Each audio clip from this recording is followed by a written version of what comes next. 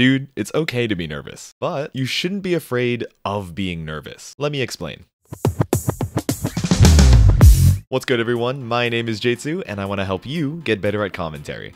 I still get pretty nervous on the mic, and I even get nervous talking to the webcam right now. Stage fright, fear of public speaking, fear of being in front of large crowds. These are things that are pretty common even amongst the commentators that you know and love. So we all kind of experience the same kind of stage fright, but you have to be able to deal with those nerves and deal with that stage fright if you want to continue getting work at events and continue leveling up your game. So especially if you're casting a game that you really love, like, wow, I love the scene, I love the players, I want to do them justice on the mic, but if you have that stage fright, if you have that nervousness, you know, you're gonna speak either too slow or maybe even too fast, right? Because you're so nervous. You're gonna stumble over your words, you're gonna miss the crucial important moments that you want to do a really good job of communicating to the audience, and in general you're just not going to be able to show your best personality or your real personality when it comes time to getting on that stream setup. So don't worry, I have 4 tips for you guys and a bonus at the end to help you get over your stage fright.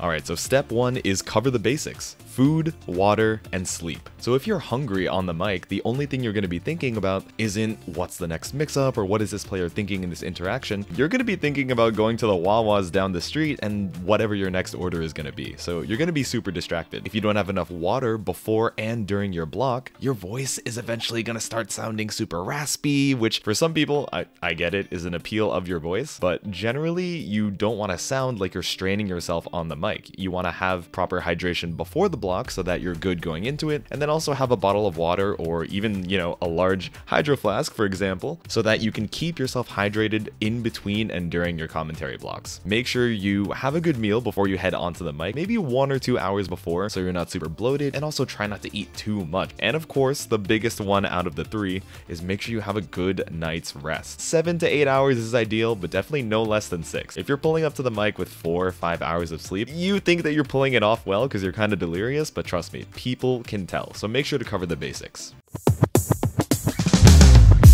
Alright, point number 2 is do your homework. So you wouldn't pull up to an exam and not study, right? If it's something that you want a decent grade in or you want to give a decent performance on the mic, obviously you're going to do some preparation or some studying before you head into the day of the event. So what are some things that you should prepare before heading onto the mic for commentary? One is reaching out to your co-commentator. Nice to meet you. What is your style like? How do I say your name when I refer to you as my co-commentator? Of course, looking at the players that are going to be at the bracket. Are there any notable players? People who are particularly good at their character or even play a really standard character in a very unique way. These are a lot of things that you can bring up when they come onto the screen for commentary that might add a little bit of, you know, depth and pizzazz and make you feel a lot more equipped when they head up to the stream station. If the tournament wants you to plug any ads in particular, some of them are going to have ad slides prepared, or some of them even just have general events that, oh, if you have some downtime, you know, for waiting for the next stream match, if you could plug our next event or this 3v3 or this collaboration, it would be really cool. Having it in your mind, knowing that you can chill it if you want to kill some time, is usually pretty good. And all of those things sound super small, and each one of them in particular isn't going to level up your game a ton, but being in the habit of going through that checklist, having those things checked off ahead of time, is going to save you a lot of stress in the long run and just gives you less things to worry about when you're on the mic. Point number 3 is bring your friend. So me personally, I mentioned this already, but I still get kind of nervous, especially when I'm doing a new tournament or I'm working with a commentator that I haven't had previous work with before. So a lot of times what I'll do to kind of mitigate some of that, especially the initial nervousness, is send the stream link out to my friend. You can copy and paste the twitch.tv link or YouTube if they happen to be streaming over there. You can send that link over to your friend Discords or your Facebook Messenger chat, etc., etc., whatever groups you kind of have, just so that you know that you have some friendly faces in the chat that are cheering you on, like, oh, Jitsu, let's go, that's my boy, Jitsu fans come in, etc., etc. It is a very small and silly thing, but sometimes it's just nice to know that you're being supported by the people in the chat, and it helps you warm up a little bit, bring your authentic personality, and maybe you can even feel more comfortable being the same person that you are with those friends on the mic.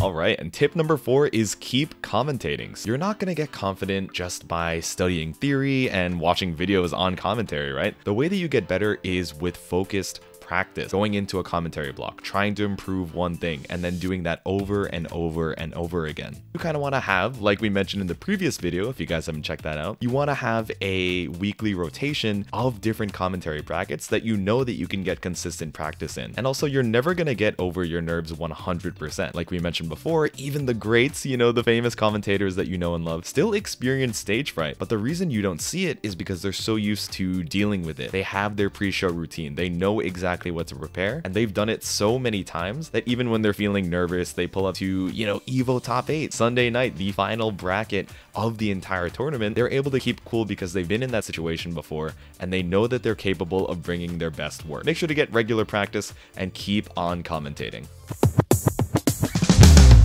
So bonus tip here is live in the moment on commentary, but know that in the future, there will always be more commentary blocks. So this is a bonus tip because it's kind of a long-term mindset shift rather than any one thing that you can put into practice immediately. But over time, as you commentate more blocks, you have to realize that, yeah, you're living in the moment. You want to take in everything and do justice to the moments on the screen. But if you happen to make a mistake or stumble over your words or call someone the wrong name, etc., you have to remember, oh, okay, if I make this mistake, this commentary block is not all there is. There will be more blocks, there will be more brackets, there will be more days where I have time to recollect myself and prepare better. So if you make a mistake, it is not the biggest deal in the world. And sometimes the fear of even making one mistake actually just ends up ruining your performance overall in a weird way, right? So congratulate yourself, forgive yourself, do your best, and hey, keep moving because there's always going to be more on the horizon. Your best performance now is going to be topped by a better performance 2 or 3 months down the line. And your worst performance, it goes away even faster. People are going to forget about it in 1, 2, 3 weeks, and you need to be able to forgive yourself in the same way. Alrighty, so I hope those tips help. Stage fright is strong, I gotta admit, but you guys are stronger, and you just gotta remember that practice makes perfect. So make sure to get those hours of experience under your belt, and you guys will be the commentator that you want to be in no time. If you guys are looking to get into commentary, you can check out my most recent video, and if you're looking for a commentator for your next event, you're welcome to check out my summer 2023 reel. Again, I'm super proud of this one, so I hope you guys get to check it out. Peace.